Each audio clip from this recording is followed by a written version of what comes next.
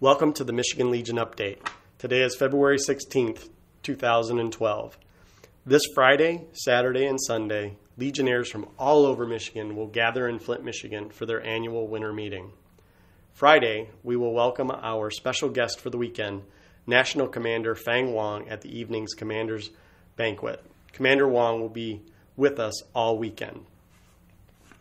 The President of the United States released his budget for 2013. Commander Wong had comments released by the American Legion. Be mindful that the U.S. Senate has not passed a budget for over 3 years. The government has been working from continuous budget resolutions all this time. The American Legion to the Department of Defense budget breaks promises, pointing out that President Obama just pledged a month ago to keep our armed forces the best trained, best led, best equipped fighting force in history. The top leader of the American Legion warned that if the administration's 2013 defense budget is enacted, America will once again return to a hollow force. To keep the best fighting force, you must recruit and retain the best people, National Commander Fang Wong said. By increasing and in some cases quadrupling health insurance fees for military retirees, you are sending a powerful message to those in uniform and to their families that their decades of service and sacrifices are unappreciated. Moreover, most believe that the Retirement Modernization Commission that this budget recommends will lead to a 401k type plan, which will encourage people to leave the military for a safer and less demanding career in the private sector. Grandfathering budget cuts merely tells tomorrow's veterans that their service isn't as valuable as those who served before them. The budget for 2013 represents an 8% cut from 2012.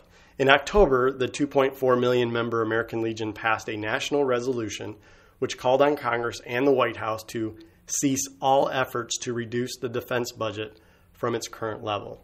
Wong, a Vietnam War veteran, added that he fully understands the physical realities that Washington faces. America has a debt crisis, he said, but no debt is higher than what America owes its veterans, who already sacrificed years of service, lost family time, physical injury, and the comforts of home so that the other 90% of Americans can continue to live in freedom.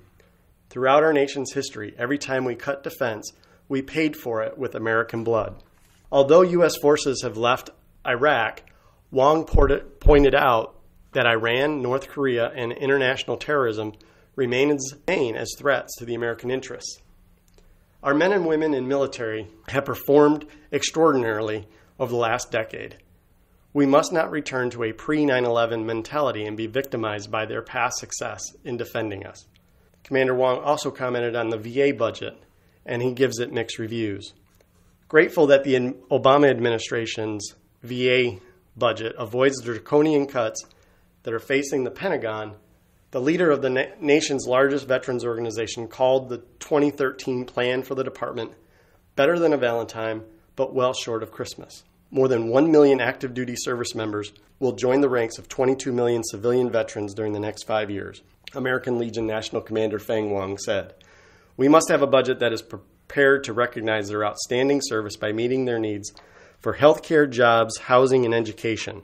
For the most part, this $140.3 billion budget does that. Commander Wong praised the creation of the Veterans Job Corps program, but questions the budget for construction projects in the VA system. Several facilities are in need of repair and completion. Contact your representative and let them know how you feel about the budget. Get involved and remember to register to vote for the upcoming elections. Thank you for listening to the Michigan Legion Update for February 16th, 2012.